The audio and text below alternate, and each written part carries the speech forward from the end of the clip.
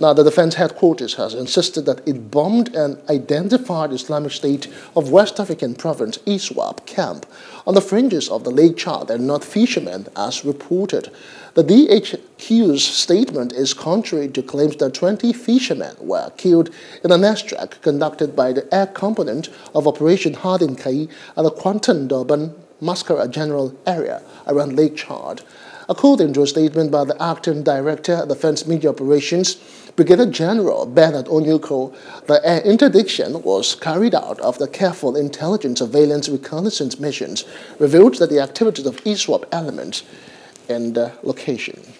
Hello, hope you enjoyed the news. Please do subscribe to our YouTube channel and don't forget to hit the notification button so you get notified about fresh news updates.